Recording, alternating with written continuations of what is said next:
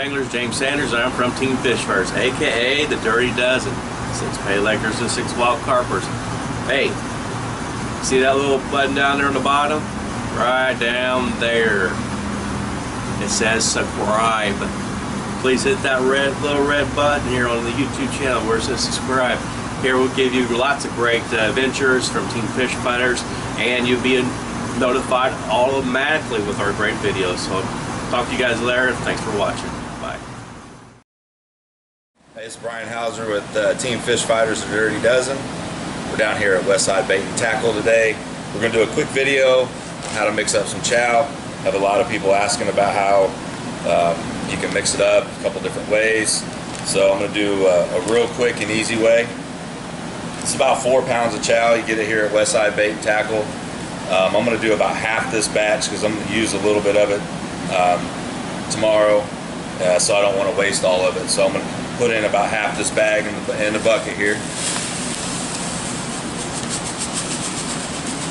I'm only going to fish for about 4 or 5 hours, so that'll get me through the session.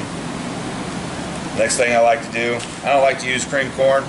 I end up catching a lot of catfish usually with cream corn, but I like to mix mine with Mountain Dew. Mountain Dew right out of a can. Really don't have a way to tell you how much to put in it. Chow is a feel bait. You just got to feel how dry. If it's a little dry, add a little more. If it's wet, don't add anything to it. Let that chow soak up what you've already added into it. I go by it's easier to put more in than take out. So just start a little bit at a time and add as you go. Do about that much to start with, and then just mix. You want to try to get all these little particles in here wet. Always pull from the bottom and turn over. I'm going to add just a little bit more. And obviously if you've got a bigger batch, you're going to want to add a little more each time. But like I said, it's all feel. You got to be careful, because if you get it too wet, it's ruined. You start seeing how it's starting to pack a little bit. It's kind of what you want to see there. You'll be able to tell if it's not wet because the particles will be really, you'll see the different colors in there. Some will be super brown, some will be a little bit dark. You'll notice it more once you start adding your flavor. So today I'm going to use Johnny Juice. It's Westside grape. It's a really good grape, smells great, bleeds off in the water real nice. So I'm going to add probably about 1/4 of a bottle to start. I like to add a lot of flavor to my chow. I just hate the smell of chow.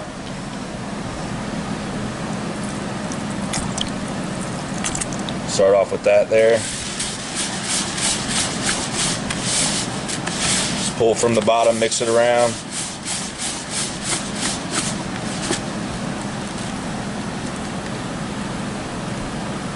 So it's got a nice little red tint to it on a lot of it, so I would probably maybe add just a little bit more for my preference, but it's already starting to pack together. Probably won't break right away, but if you do this at home, and then once you get to the lake, you can always freshen it up with either Mountain Dew or flavor. I always freshen it up with flavor. I like it real strong in the water.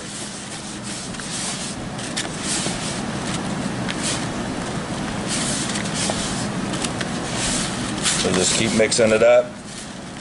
When you're done mixing it, you'll be able to feel it start packing in your hand as it's getting mixed up. It's a pretty good ball right there. You want to be able, when you pack it, you want to be able to have space a little bit in between the particles. That's where the water gets in and it'll start breaking it down. If it's smoothed over, it won't break. Once you get it to where you like it, go ahead and put a lid on it. Let it sit. Once you get to the lake, it'll be different. It'll probably be a little bit more dry because all that fluid and stuff we just put in that chow will soak it up. So just assess it when you get there. So that's pretty much the quick and easy way to do chow on the fly. I make it like that all the time on the bank. If you do cream corn, you can add about a half can of cream corn to 2 pounds of chow, and it'll do the same thing, add a little flavor. All right, y'all, we definitely appreciate you guys tuning in today. Remember, take good care of your fish when you catch them. Practice great carp care, and tight lines, everyone.